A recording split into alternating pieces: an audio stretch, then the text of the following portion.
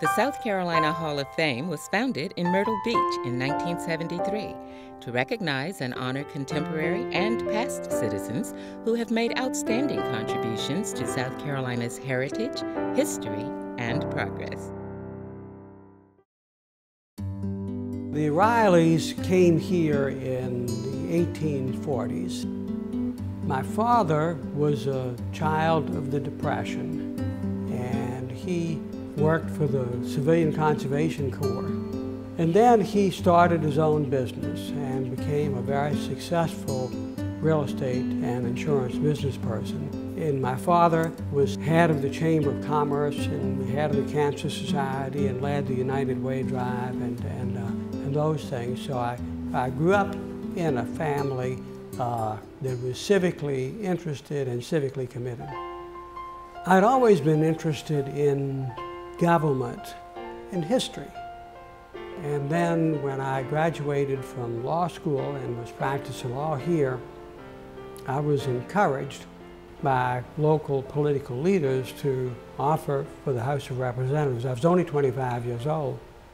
Well, I served 6 years in the House of Representatives, and we had a young family, a small law practice, and my wife urged me to come back home full time.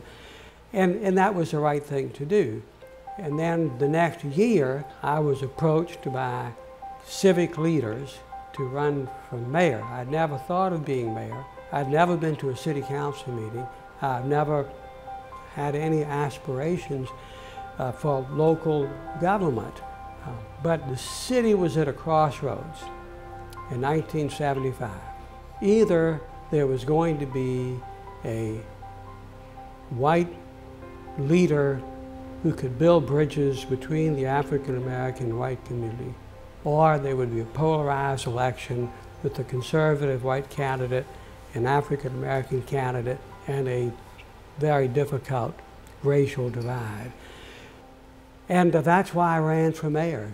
I accepted the challenge and felt the responsibility of working to build bridges so that Charleston would avoid the ugly racial division, and to give African Americans, for the first time, a sense of felt participation and engagement in their government. So that's what impelled me to run for mayor, and I thought I would serve for one term. I had a very simplistic view of things, and that was honest at that time, but what I didn't realize was the complexities of the job and the fascinating components of it.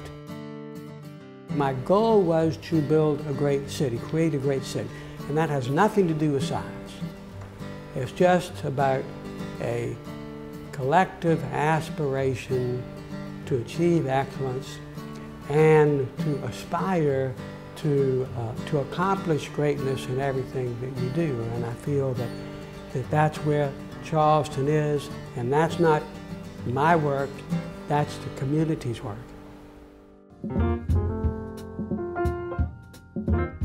The waterfront park was so significant in furthering Joe's goal of making the Charleston waterfront accessible to the people at every edge. That land should be owned by the public, that was a duty, a responsibility to give that beautiful part of the city to all future generations. Well, the best job in public service is to be a mayor,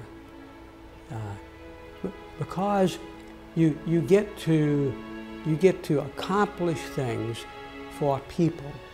It's not theoretical, it's actual. You help make the community safe, you create new parks to make them beautiful, you help build an economy, you respond to people's needs, and you really, as a mayor, can come to work every day and feel like you've done something to help somebody or advance the ball down the court. It's the best job there is in public service, in my opinion.